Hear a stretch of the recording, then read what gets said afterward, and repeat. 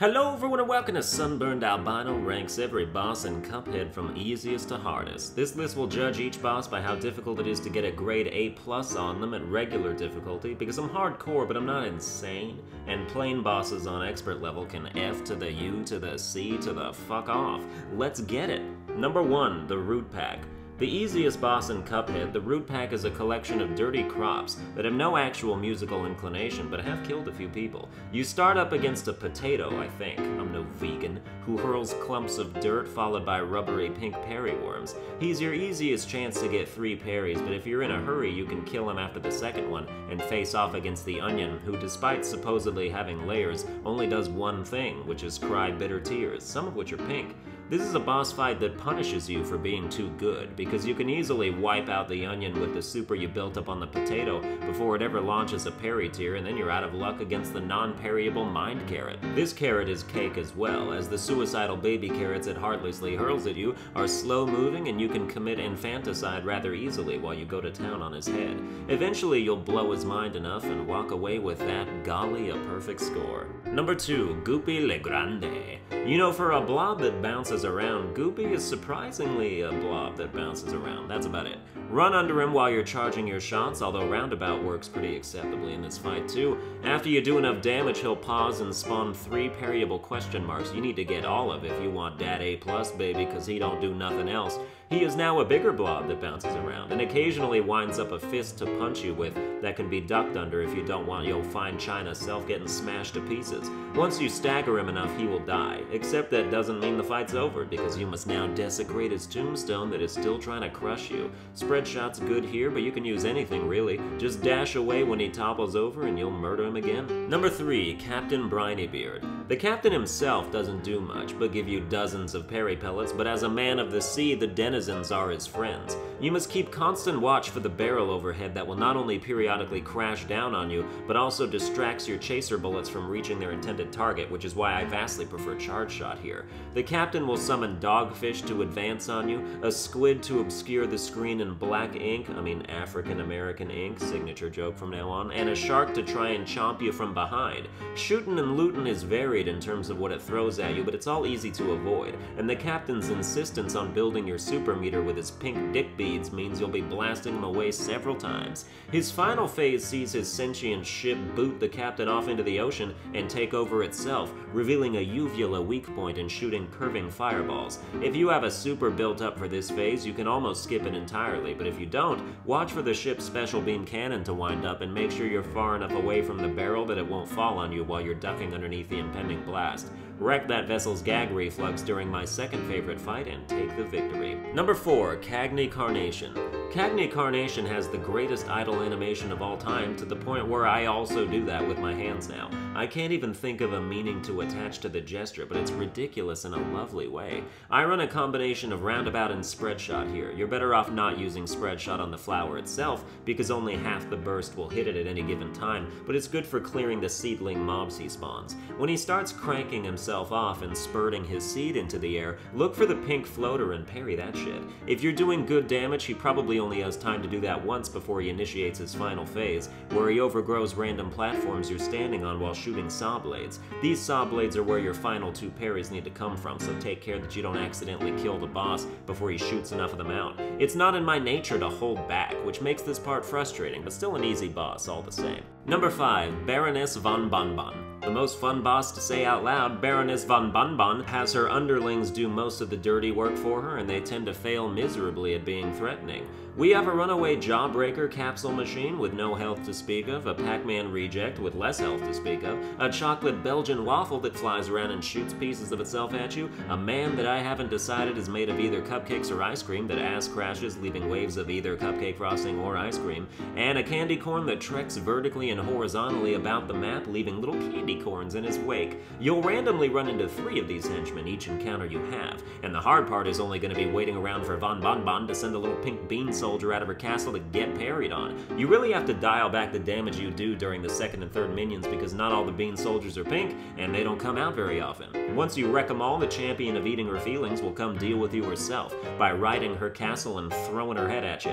The heads track your location and move a little at a time, so maneuver around them carefully. You can parry the rolling mince shoot barrels at you, but they don't count towards the total. Also, just in general, keep in mind that if you want 6 out of 6 super rank on a boss, you can't just use EX attacks willy-nilly. It has to hit an enemy. Number 6, Phantom Express. Choo-choo, motherfuckers. I thought the Phantom Express was relatively difficult until I discovered Charge Shot and Roundabout.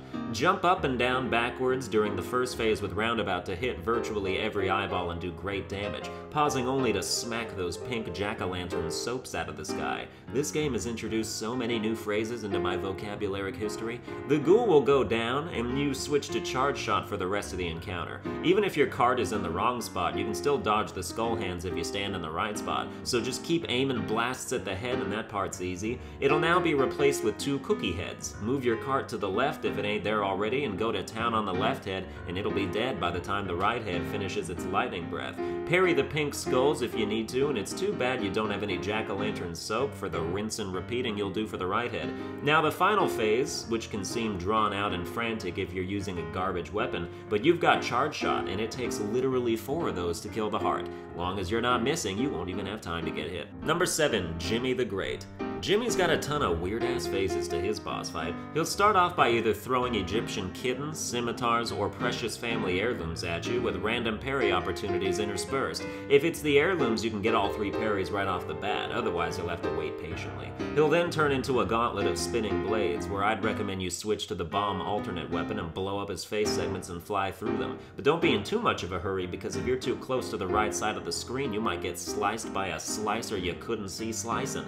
Once you finished rustling his jimmies, a joke that is better written than spoken, he will naturally become a giant tongue thing in a sarcophagus and shoot planetoid ornaments at you amid some charging zombie ghosts. This is all standard fare. If you're still looking for your next parry opportunity, look no further than the next phase, where he replaces himself with a Commando Pinocchio that fires energy bullets from his fingertips that are occasionally pink. This one has strings, and they are definitely holding him down. All the while, Jimmy's hat is overstaying its welcome by a huge margin, slowly meandering towards you like a stranger in It Follows. Easy to get away from, but there's a sense of dread knowing it's always out there, inching its way closer and closer until you find some poor soul to have sex with, and then you have to tell them about it and teach them you can't just run off, because if they die, it's just coming after you again, which is the biggest bummer of all time, knowing that even if you pass the curse along 100-fold, you never know in a few years when all of your subsequent sexual stand-ins could have died and left you unwittingly vulnerable once again. Anyway, Jimmy's last phase has him be giant with triple pyramids who shoot one at a time in a quad beam fashion. If you find yourself unable to get out of the way of an incoming laser, I don't know if this is smoke dash or an inherent plane ability, but you can mini dodge perpendicularly through a beam if you time it properly and clench your butthole real hard in the process. I typed way too much for this one. Number 8, Grim Matchstick. If you have the lob shot, you're golden for this fight. You only want to do a little damage to start while Matchstick is shooting his parry holes at you, so we'll keep doing them until you get 3, because you'll have no further chances in any of the other phases. Once you do, you can dodge his fiery spaghetti balls while focusing your own fire on him. You'll build your super meter to max right when he's about to back out of frame, so unleash it on him before he can, and his next phase will last about 5 seconds. A great tip to dodge the little flaming boys is not to do anything until they actually jump, as they're good at tracking people who react instinctively. Then Matchstick will become trilingual and start shooting blaze capsules at you that explode in a 4-way pattern if one of your shots connects with them, so don't be letting your shots connects with them. Watch out for when one of the heads turns into a fire hose and stay off the middle clouds, but never stop doing your own damage. Weirdly, the expert version of this boss is even easier, as the clouds reverse direction, so you're always facing the dragon when you're jumping and shooting. I guess Matchstick is hard if you're like bad at jumping or dodging or shooting or Cuphead. Haha! Number 9, Hilda Berg. Like the disaster she was named after, Hilda Berg is someone I would also like to see on fire crashing into shit. Calling a woman a blimp is typically considered rude, but in this case it's quite spot on. Hilda sends out little blimps that sometimes shoot parryable shots while she tries to laugh you to death and shapeshift into random cloud entities. It's nothing we haven't seen before in video games. As with all plane bosses, abuse your maximum super to hell, and parry as often as you can even after you reach your quota. If she turns into a Cloudian ox, get ready to dodge quick ramming attacks attacks with very little warning. Just try not to be at the same elevation as her most of the time. If she becomes two twin Cloudy and Gemini elves, we're really piling on the Yu-Gi-Oh references with this one, she'll launch an auto-firing turret swirl that you should preemptively dodge in case you get unlucky and it starts firing in your direction first. And if she becomes a Cloudy and Man-Cupid, avoid the arrows and blow up the stars as a group with your bomb fire. After way too long of a period has passed, she'll do an impression of an epileptic Asian boy who just watched the Porygon episode of Pokemon and start convulsing violently, before turning into a crescent moon and launching stars and UFOs at you. This part is the hardest to dodge, as the UFOs have set times they activate their infinite range tractor beams, so you need to know when to hang back and when to rush forward to avoid them, all while still racking up damage on lunar bitch Hilda. That better be a waxing crescent. I don't want to get rug burn later.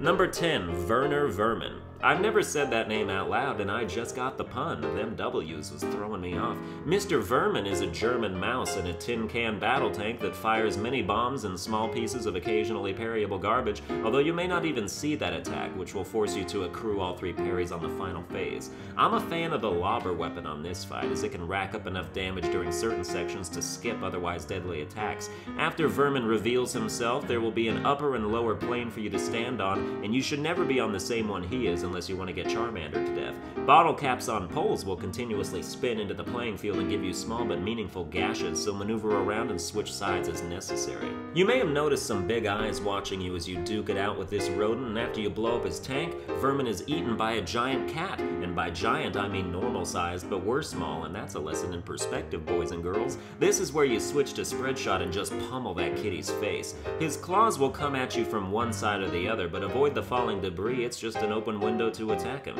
He'll spawn mice ghosts that throw energy balls towards you, and when they hit the ground, they split and shoot horizontally, so be mindful. Some of them are pink, and that's where you'll get your missing parries. Once you kill him, it is revealed that Vermin was controlling the robotic cat the whole time. What a genius! Though that also means the mice ghosts are real dead mice, who were probably enemies of Werner, and I think you've just done a good thing for the world of Cuphead by ending him. Number 11, Beppy the Clown. Straight from the land of Stephen King, Beppy is here to run you over with his tentative bumper car. You'll have to shoot the ducks overhead to give yourself room to jump over his acceleration, and you might even see a pink one to parry, although this boss has no shortage of parryable options in the future. Once he runs himself off the road, Beppy will turn into an air pump and spawn endless balloon animals, many of which are parryable, and I'd recommend getting your parry quota before you end this phase. From this point on, a roller coaster will be traveling across the screen with passengers in it that are just excited to be there, and you can't land on any of them or they'll sue the park. Suck the air out of the pump and Beppy will start riding a donkey that pops down and shoots horseshoes. Standing under the ass with spread shot will absolutely wreck, and spread shot in general is your key to this battle. The final phase kills many people, I'm told. Beppy takes possession of a park ride and the roller coaster is sped up to triple speed. Standing on the platforms that fly around and unloading on Beppy will net you your win, but not before he pukes out some baseball-throwing penguins whose shots you have to dodge. You can kill them, but I wouldn't bother. You'll build up so much super during this phase, you're basically guaranteed to max it out and you can finish the fight decisively. Number 12, Ribby and Croaks. This fight is only this high because of the very beginning when you're trying to hit your parry quota. When whichever frog is which is hurling fireballs at you, the pink ones come out at different intervals every encounter. It's pretty hard to get 3 in one go without getting hit and having to start over, because don't forget, you have to flawless all the bosses for that sweet A+ rank. I like Roundabout for this fight, especially when they're on both sides of you, so it's impossible for a shot to miss. You can easily dodge everything the frogs do, whether it's windmilling while shooting Saturn balls or spitting out flame flies that have never once hit anyone. It's when both frogs put Potaro earrings on and fuse together into a slot machine that things get a little more trying, he said, without batting an eye. Parrying the slot handle doesn't count towards your goal, but it does unleash one of their attacks on you and renders them vincible, as opposed to the antonym of invincible. You can either play hopscotch on green platforms, leap over or duck under blue laser beams, or jump under tiger balls, but unless you have a lazy eye or cataracts, you should be fine. Or better yet, double fine. Why? They're not even related to this. Number 13, Sally Stage Play. This fight allows me to live vicariously through Cuphead and do what I'd like to do to most thespians. Spread shot is your friend once again, as despite appearances you can safely stand half an inch from Sally at pretty much all times and point blank her to death as she jumps up and dives past you like a moron. Sally is a real bummer to wait for parries on. She rarely fires the heart that does it here. The second phase is the same as the first in terms of strategy, only with child labor babies paid in milk bottles throwing their compensation at you, which I have to believe is some kind of SAG-AFTRA union violation. Get through this and she'll become a much bigger target, where unlike Harvey Weinstein, you can point your finger at this starlet's ass relatively consequence-free. My favorite moment is when the stagehand grunts across the field carrying the heavy set piece and you have to either parry the pink star over him or smoke dash through him. I have a high school theater background, it was a nice touch. The last phase has you dodging/parrying roses falling from the sky and vaulting over a parasol that must be in a dream, #Inception. I wouldn't try and finance any of Sally's plays after this, she'd just donate the money to charity. Number 14, Wally Warbles. Wally is under house arrest apparently, and only his head is vulnerable to attack. When he's not shooting Yoshi's multicolored children at you, he's sending out little birds rank and file, where the last one in the line is always easily parryable. In fact, Wally has some of the most parry opportunities in the game if you don't count King Dice. He also does a thing where his head turns into a hand that fires a triple shot of bullets. If my head could turn into 3 fingers whenever I wanted it to, maybe I wouldn't be alone. After you make him mad, he'll start molting his feathers and spraying them every which way, but as with all bullet hell sections of any game, 95% of the clutter on the screen is irrelevant. Focus on what's immediately around you and keep that fire button held down. Once he runs out of feathers, he'll Benjamin Button his way back to a chick and surround himself with eggs, so now's the perfect time to get him pregnant. He'll periodically shoot a little laser bullet you can parry while you're weaving in and out of his ring of hatching death. Get past this to stretch him out bare on a gurney while his head becomes a trash can and hurls, you guessed it, trash at you. If my head could turn into a garbage can whenever I wanted it to, maybe I wouldn't be alone. Oh, it doesn't work twice? His little birdie paramedics are the most likely to hit you, especially the one nearest you. Never be directly above it, but their moral dispositions as medical staff do a quick 180 when they start salting the chicken after you kill it. Fucking cannibals. Number 15, King Dice. The Dice Man is more of an experience than a fight, since there's at minimum 3 mini-bosses before you can tackle the big bitch himself. Rolling dice moves you along the roulette board, and while the HP upgrades are in different places each try, the mini-bosses are always located in the same slots, and HP ups don't matter when you're trying to get an A+ rank anyway, because even if you end the boss with 3 HP left, it still just counts the hits you take. If you want the easiest mini-bosses to get there, I'd recommend first rolling a 2 so you can beat up the poker chip boss with charge shot, unlike what I did in this video for some reason.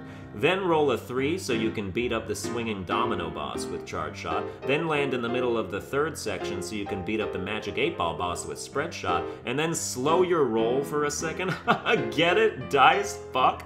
Watch out here, because as soon as you hit the dice to land on the end tile, this sucker-punching biatch will immediately put his hand down to the left middle of the screen, so if you thought you were gonna back up and admire your parrying handiwork, oopsie, there goes your perfect run. Happened to me twice. You like juggle parrying, right? Because you need to at least 5 times in a row on multiple occasions in order to survive the walking cards with occasional dashes in midair to hit faraway pink ones. It gets the blood pumping, right? To my dick. That's all he does, though, from one side or another. Despite the length of time it takes to restart if you mess up, it's not as aggravating as some fights coming up. Number 16, Dr. Kahl's Robot. This boss reminds me of the engine fights from fellow Souls game Crash Bandicoot. Please. Nowadays, any game that can't be beaten in one life by unborn children with cerebral palsy is like Dark Souls. Anyway, it's real difficult not to get hit by Dr. Kahl's Robot. Some might say it's even harder than the Cuphead tutorial, but I don't know, the scales are pretty balanced there. You have to keep the midsection alive until you land 3 parries, so I first take out the bottom ship launcher and then move up to the laser antenna while incredibly skillfully and sometimes flounderingly dodging all the shit that's on the screen. Once his heart is exposed, I just ram a supercharged bomb in there after a couple seconds of shooting to take him to the next phase of shooting his head off and flying around the screen. You'll need your alt fire to kill these black blimps, African American blimps, callback, at a safe distance, and to help you make like a man who is terrified of blowjobs and avoid head at all costs. Soon the man behind the machine pops out and laughs maniacally, as mad scientists tend to do, before non-stop shooting screen-filling projectiles for the rest of the encounter. In my view, this is actually the easiest part of the boss. It'll get you tense. But as with Wally Warbles, you just have to focus on what's near you and not really ever look at Dr. Kahl himself, since as long as you're holding down the fire button, you're probably hitting him as you maneuver around. Once you knock all his clothes off, you're good to go. Number 17, Kala Maria. Hey, it's my favorite boss in Cuphead for reasons that are not frowned upon. Calamari's goal is to get back at people for polluting the ocean by polluting the screen with a dizzying amount of projectiles and clutter. When she calls to her turtle buddy, I like to switch to bombs and blow that sucker out of the water as fast as possible, because if she's gonna spit specters out while that's going on, you're probably gonna get ghosted. When she starts lifting schools of domestic fish out of the ocean, that's your only chance to parry. And there are exactly 3 pink ones littered in there, so you better get them all. The problems with this fight start when electric eels start groping Calamaria like a famous Hollywood producer, because she then evolves the ability to turn you to stone with a flash of light that I'm not sure is dodgeable. Whether you are or aren't then bombarded with eel pellets is a matter of luck, and wasting time killing the eels instead of focusing fire on the boss isn't guaranteed to help. Just make sure you have a max super for that phase to get it over with. Eventually her body will turn to stone and separate from her head, but will unfortunately crumble and sink into the ocean before you can salvage it for yourself. At this point I ran into a glitch, where I think if you smoke dash at exactly the right time during a stone flash, you maybe become ethereal, but then just watch the footage and tell me what happened, cause I flew right through the floor and a spike wall without getting hit, and a resulting max super bomb wouldn't even explode on contact with the boss until it detonated on its own. My justification here is that luck so often screws you over during this battle that if it decides to turn the tables on the boss, who am I to discount it? For the record, I had A+ calamari before, as you can see from the report card. Number 18, Rumor Honeybottoms. Honeybottoms sounds like something Harvey Weinstein would nickname a woman he's about to get casted in a movie, and rumor is what those situations were classified as for 30 years. Ayy. This bumblebeeotch is the CEO of a company whose workers are not very thrilled about being there and welcome death. The Watchman you start out against moves and throws bombs in a specific pattern each time, so it's important to trial and error until you learn where to stand to parry the right projectile each time while you're unloading on him. You should try and get 3 from the first phase, because once Honeybottoms pops out of the HR department, she might not do a pyramid attack that nets you more parries before her final phase kicks in. Always stay out of the middle when you don't know where she's coming down from, because she drops from there with the least amount of warning and will probably clip you as she starts spitting out bullet bills that are pretty frantic to dodge. Careful when jumping above one you don't accidentally hit one above you. Her easiest attack is when she spawns a couple pink spheres that can be parried but purely as a dodging maneuver since they don't count towards her total. You'll know she's about to transform into an aircraft when she pops out of the middle and begins to read a book, which is completely far-fetched to me because we all know women didn't read in the 1930s.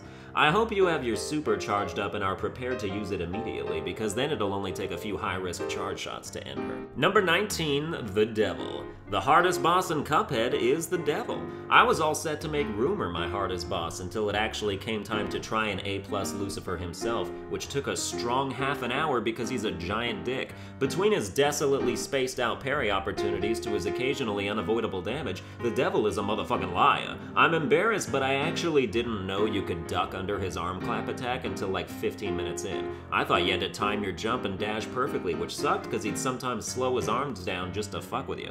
His parryable spells are the attacks that have the strongest chance of hitting you, whether it's the fireball wheel taking half a second to spawn a fireball directly where you're standing to shoot him, or the swirly ones that scatter the flames in hard to avoid places as they come after you and you're still getting happily chased by these stupid imps all day. Once you defeat his first phase, he'll unzip his skin and jump out as a skeleton, something Harvey Weinstein has wet dreams about cause he fat. Alright, that's the last one. You must follow him down the rabbit hole and then shoot his giant eyeballs that hurl axes at you, while blue flaming poker chips fall onto random platforms the rest of the fight. If he squeezes out a pink bomb bat from one of his ears, you better parry that. Not only for the quota, but because if you don't, it will explode half the screen and you will have to start over. Beyond that, his next phase introduces these flying monkey things, whose skulls they shoot are sometimes pink, and where you'll get your third parry from likely, but you have to dodge a lot of shit here. Spread shot helps keep the blue spinny divey things from hitting you, and you can kill the monkeys too. Then comes the final phase of the fight that I call the middle finger phase, because it's just the Devil crying and you're like, oh, free win, until you let your guard down and a poker chip drops on the only platform left on the screen, the one you're standing on, and before you can get out of the way you're at 2 HP and now you're crying. But otherwise you'll kill the Devil and get an A+ and feel good about it, and now you just have have to go get S ranks on every boss on Expert. Woo! Anyway, that's gonna do it for this boss ranking. I hope you enjoyed it. I have more boss rankings for Souls games, Neo, and Kingdom Hearts you can check out, as well as waifu rankings for things like Persona 5 and Danganronpa. So like, share, and subscribe for all that great wholesome goodness, and I'll see you guys next time.